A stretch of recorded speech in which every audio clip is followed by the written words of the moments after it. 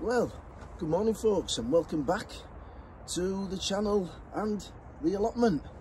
Over this last week I have been quite busy on the plot, as you can see. Busy rearranging it, getting all the tomatoes up, getting the potatoes out, because I didn't want to leave them in too much longer with the damp weather that's obviously going to be on its way. And also busy thinking about what I should do with regards to this bottom plot. And I've made a decision. I don't like to dwell on things, you know. I always think that if there's a doubt, then, you know, there must be something in that. So I have decided to give up this back plot, even though it's gonna create me a hell of a lot of work. I spoke to the committee yesterday. As I mentioned in the last video, our renewal point is this weekend and next weekend. So I spoke to the committee, the chair and the vice, and asked if I could pay for 6 months on this back plot, because what I didn't want is that mad rush to try and get off in a couple of weeks. It would have just been virtually impossible, because, as you know, I've got my wood shelters that you can see there. 2 of them absolutely ram full with logs, which are going to need to be accommodated on the other plot. So it wasn't too much of a difficult decision, to be honest. And I've started the process of moving already. So let's crack on and I'll show you what's going to be happening on the new plot. Yeah, a number of reasons why I asked for the 6 months is because obviously my compost bays are full. So I'm hoping at the end of the 6 months, the stuff that's in that, which will be turned into that and then eventually into this, will be ready to go onto my front plot. Whoever takes the plot after me are going to have some decent, strong compost bins to start off with. But this stuff is nearly ready. In fact, that stuff is ready. So I'll get that stuff out and then I can start the process of turning them into each other. So yeah, a lot to do. Not only have I got the logs to move around the back, I've all that to sort out. If I'm honest, I might just do half of that and give Martin, my plot neighbour, the other half. Makes it easier. So I've started to think about how things are going to go. I'll show you where these are going to go when I get further up the plot. I'm going to get my son and son-in-laws down, and my daughters, and I'll get my van, I'll fill it up to the rafters with the wood and get it shifted. But one of the things that I'm going to do first is get 2 new log stores built. I think that's a priority. So we'll just move further up the plot. I'll walk you through. There's been some changes already. Once I make my mind up, I make my mind up. So as you can see over here, the raised beds has gone. I've taken the soil out that were in it. Obviously I've left the soil on the surface, but it were all good stuff. There's another one gone here. These 3 are going to be gone today. Martin, my plot neighbour, is going to be taking the shed. We'll collapse that down, put it in my van and take that round for him. These are all things that are going to happen. The main things are this shed going, those log stores built, and this greenhouse moved. The lean-to, the only reason I want to take that down is there's some great scaffold boards at the back of there, and I might as well use those on my raised beds that need repairing. I think there's about 10 scaffold boards high at the back, all full length.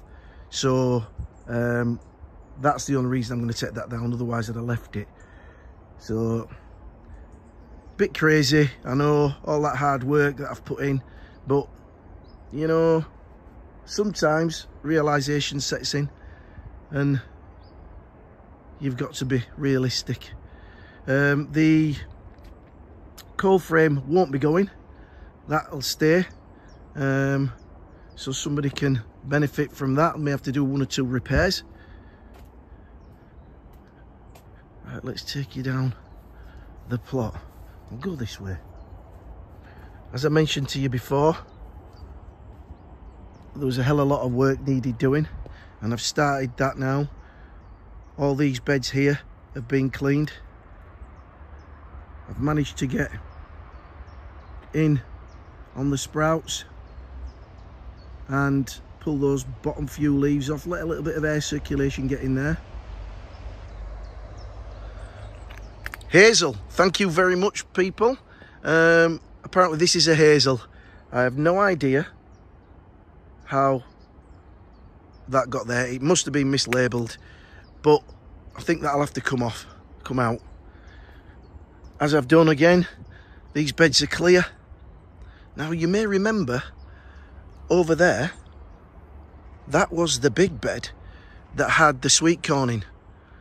What I've done as part of the adjustments to trying to put 2 plots into one, I've made that into 2 beds.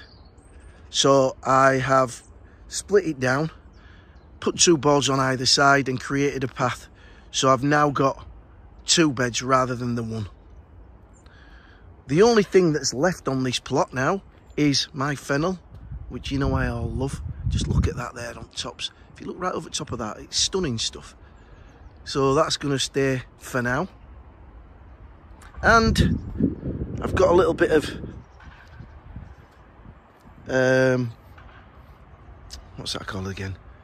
Basil in. So that's okay. And obviously the leeks. Now this is where the changes have happened.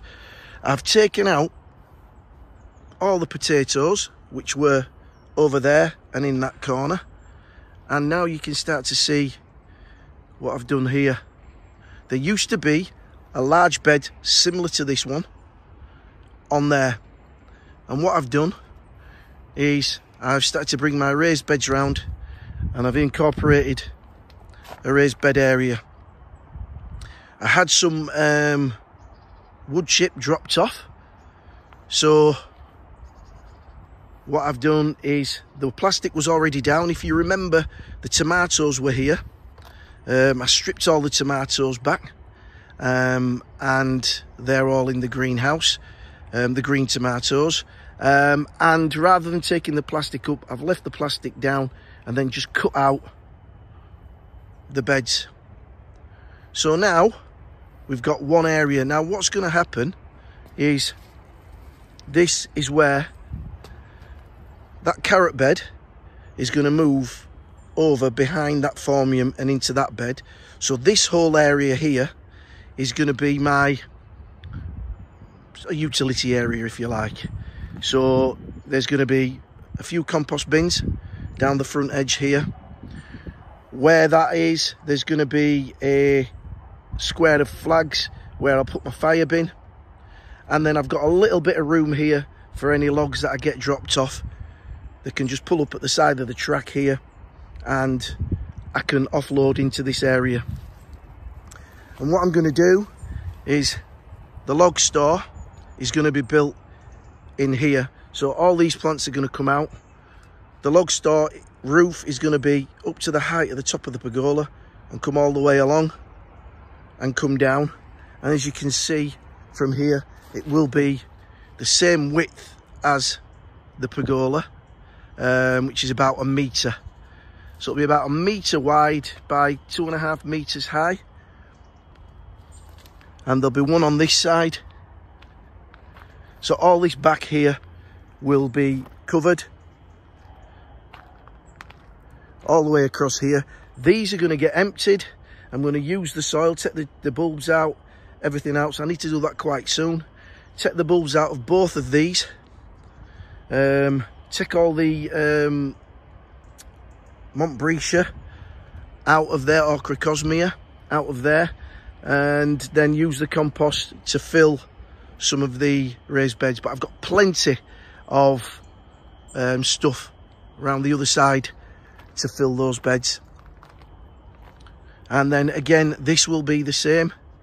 So here will be another log store. And then on this side, as I say, the carrot bed will be down here, and there'll be more raised beds in this area. There's a sage in amongst those weeds, believe it or not. Yeah, so there'll be a similar sort of raised bed area on this bed here, and that'll leave me 3 large beds, one here across the way, and the one with the leeks in, which will allow me to use those for potatoes and allow me to have a good sort of 3-year rotation. But yeah, everything is looking tidy. This side will always now look tidy. It's the back side where I'm gonna have to create the mess to get everything moved over. I started to part fill the first raised planter, and then realised off a job that we did, I've got a load of plastic very similar to that stuff over there. So what I'm going to do before that is I'm going to line these out, and it'll just give them a little bit of a longer shelf life. Walking back up the plot, the greenhouse on the back, I am thinking of placing, you can see the greenhouse there and my shed here. I'm thinking of losing this bed and putting my greenhouse across here. And the reason that I want to do that is if it's in front of my shed, then I know it's glass, but you know, it may provide, you know, a little bit of cover on a night time, you know, when the thieves are up and down this path here. It might just block out the sighting of the shed and they may walk straight past, you never know. But that's my thoughts. Obviously these conifers are going to come down in half. They only should be cubes then, but my hedge cutters have been in the menders quite a while now, so I need to get that sorted out and then I can get those down. But yeah, that's where the greenhouse is going to go, and what that'll do is create a nice sheltered from the wind sitting area just in front of the shed. So as you can see, I've got an absolute stack of green tomatoes. So I'm going to be getting on to a friend of mine who does the chutneys and see if she wants one of these cases, and I'll take one myself. And I've still got some around the back of me and behind the camera. These are the potatoes. King Edward, these ones. Little bit of wireworm damage, but not too much really. So I've got 2 full baskets of those and another 2 baskets on the top there. So I've just left them in here to dry. It's quite a rainy day today, so it might be that these tomatoes come down now.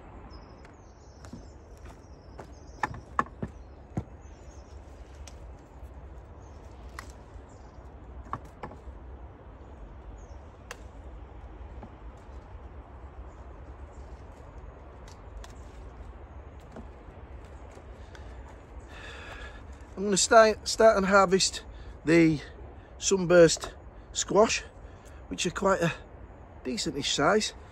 If anybody out there have got any good recipes and ways to cook this, different to how I do, we sometimes take the tops off, fill them with mince and bake them. But if anybody's got any other ideas of how we can use these, then please leave me a comment in the comments box below. As you can see, I've got two big, one large bed and 1, 2, 3, 4, another 4 raised beds down this side. And then obviously I've got where the parsnips normally go and the carrots and strawberries. So there's quite a lot of soil that I can get into there. And again, all the compost that I've made down in the compost bay. So yes, work cut out. I'll carry on getting these in.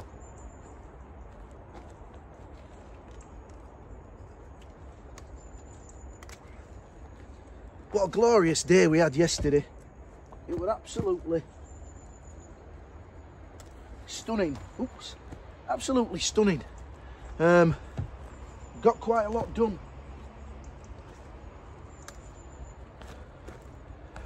Quite a lot of people down at the plot as well yesterday. Obviously, as I said to you earlier on, it's renewal point. And you know, it winds me up a little bit. All of a sudden, there's a hive of activity on the plot. And people are coming down and paying. And you're thinking to yourself, well, I ain't seen you for a year. There's a guy a bit further, well, I'm not going to say. I've not seen him for 2 years. And it must have been that the renewal point last year, I wasn't here when they came. And he was here. Him and his wife and his daughter were here tidying up the plot. And I'm thinking to myself, you know, what's the point of having an allotment if you're not going to come down and use it? You know, it's like me now with this. You know, I know that I'm not going to use this plot, but I need 6 months to shift it over. But once it's done, this plot will be left in a really good condition for somebody to just walk onto and get digging. You know, all they have to do is find some timber, and where the raised beds have gone from, make some little raised beds up, and they're away. You know, I'm hoping that when I've gone and I move on to that plot, we get somebody decent on this side, and this plot will thrive again. Right, let's crack on.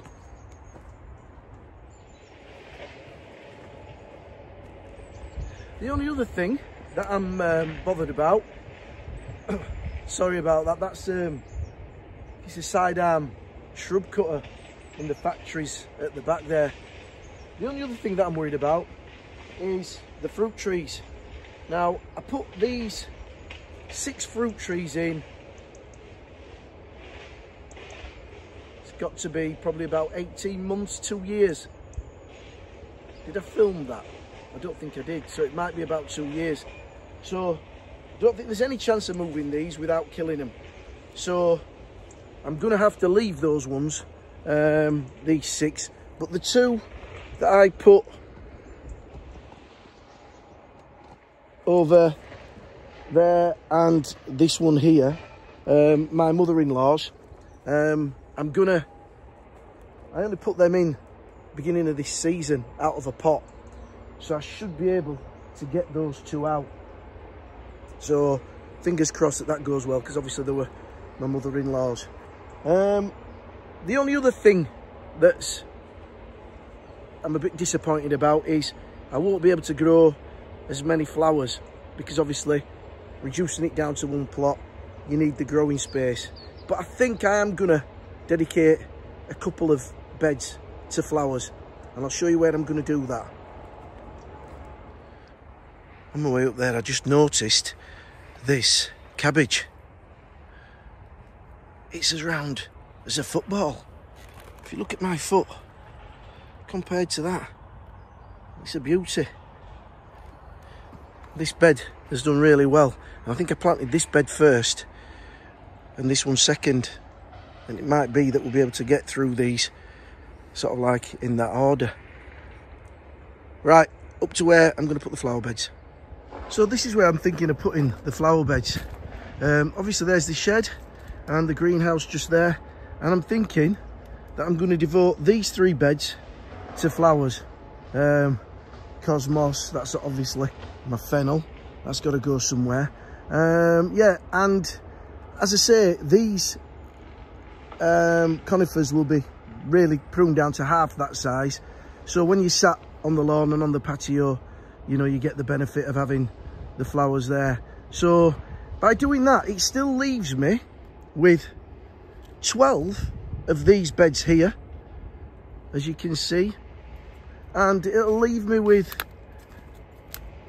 3 large beds, the leaks, that one in the background there, and that one there, plus 2 container areas, this one and eventually this one here. There's only me and my wife and the kids, so I think that that'll be suffice. Right, let's make our way back up to the shed. I think it's time for a brew, and then it's going to be jackets off and do a bit, because I've got to get back home. So I've got somebody coming to do a little bit on the house again, and I want to put my feet up and watch a bit of football. Let's get that kettle on.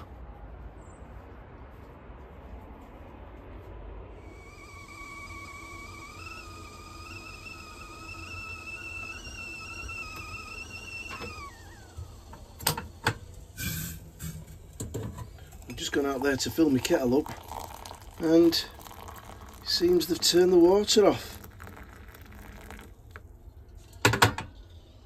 for the winter. I think that's a little bit premature, but I have enough there for 2 cups probably.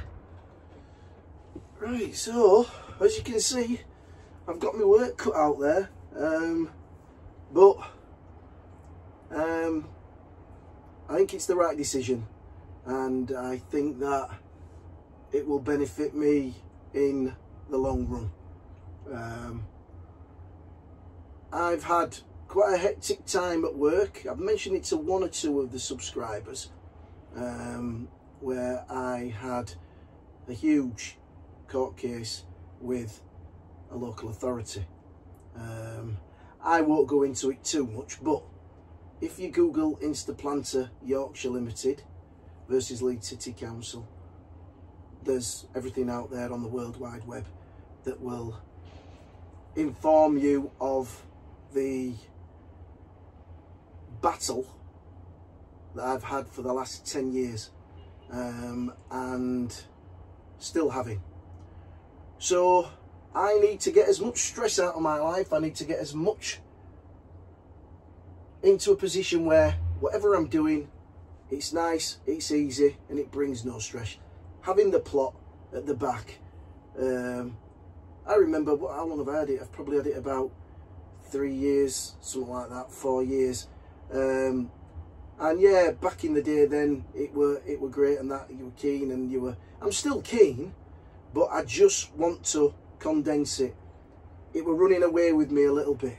The fact as well that it floods as it does doesn't help. So I think I've made the right decision, and let somebody else get on there, let somebody else use it. So what I'm going to do after this brew is I intend to go into that greenhouse, get the rest of the tomatoes out. I'm going to go chumping for some wood. Chumping, for you people not from the UK, is a term used when we go looking for wood on bonfire night. So I need some wood to get in my burner, and plenty of wood as well to burn off all those tomatoes and the weeds and everything that I've pulled up. I'm going to do that and the greenhouse, and then I'm going to call it a day. I'd like to thank everybody that watches these videos. It really is appreciated, and those new subscribers that have come on in this last week or so, thank you very much for that. If you're watching and you've not subscribed, hit the subscribe button. You know, it really does help the channel. And also, if you want to know when my videos are on, you can hit the bell, the notification bell, and that will let you know when I upload another video. Last word to Danny from the Grow Up channel. Danny, I definitely have made it my ambition to be on one of your lives, but I'm alright doing this because it's, let's say we can edit it live. I don't know, but I'll definitely be giving it some thought, and when I pluck up the courage, I'll let you know. But thank you very much for the invite. Right guys, I'm finishing this. I'm getting some work done. and I'm on my way. So thank you very much for watching. Everybody take care and happy growing.